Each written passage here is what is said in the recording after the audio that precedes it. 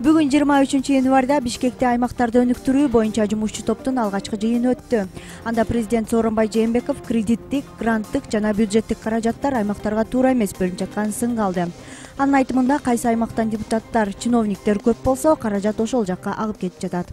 Жашырганда эмне буну жашыра албайбыз. Кайсы региондон чиновниктер көп болсо, кайсы региондон депутаттар көп болсо, капитал ошол жакка агып кетип жатат. Аймактык мына лобби дагы күчөдү. Ал эми калган региондордун өнүгүшү артта калды. Учурдагы парламенттин депутаттарынын көбү Ош жана Чүй облустарында төрөлгөн. Тагыраагы Оштон 34, Чүйдөн 32 депутат бар.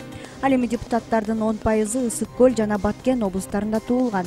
Тагыраагы жогорку кеңеште Ысык көлдөн 6, Баткенден 6 эл өкүлү бар. Айта кетсек, өлкө башчы 2018 жылды аймактарды өнүктүрүү жылы деп жарыялаган.